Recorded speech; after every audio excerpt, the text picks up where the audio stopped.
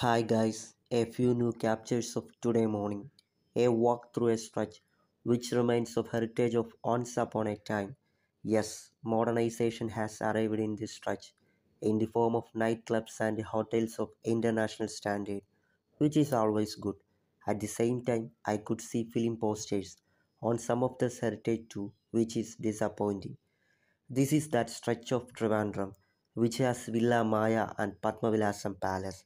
Heritage and modernization should coexist with one prone to evolve and other subject to maintenance, timely and properly.